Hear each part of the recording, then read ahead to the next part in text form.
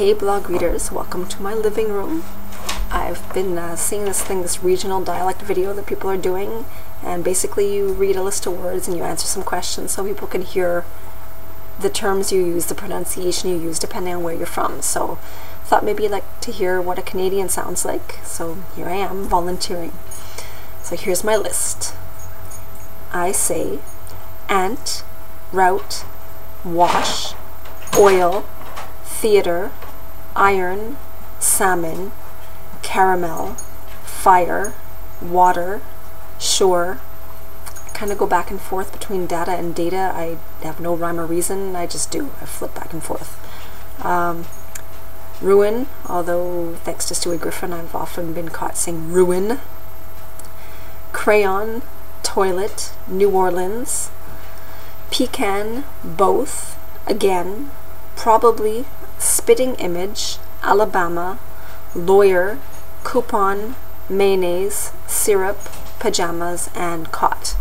And it's not actually on the list, but I am Canadian, so I just wanted to settle one thing.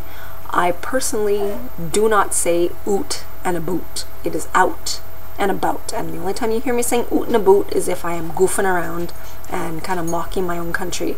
But it's out and about when I'm talking. Now I'll answer the questions. What is it called when you throw toilet paper on a house? Toilet papering or TPing? What is the bug that when you touch it, it curls into a ball? I don't know. That's disgusting. I didn't even know such a thing existed. I don't want to know what you call it. Blech. What is the bubbly carbonated drink called?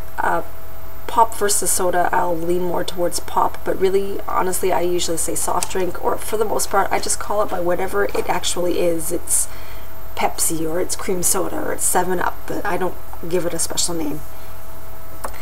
What do you call gym shoes? It's always running shoes. I don't run. I have no intentions of running unless someone's chasing me with a knife, but regardless of what sport I'm doing, if they're on my feet, they're running shoes.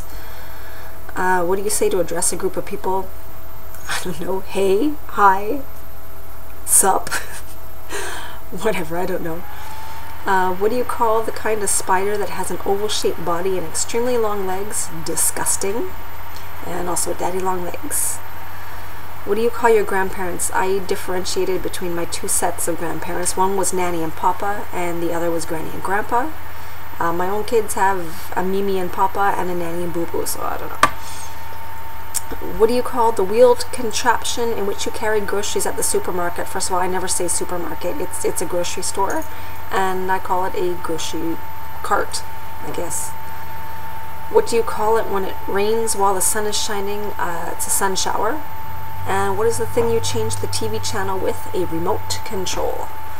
So there you go. If you ever had any big burning desire to know what Canadians use for terminology and how we pronounce things, there you have it. Or at least this part of Canada, here in Montreal, as an Anglophone in Montreal, that's how I say everything.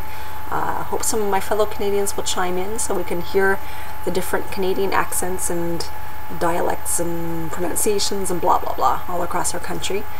And there you go. Hope you enjoyed. Later.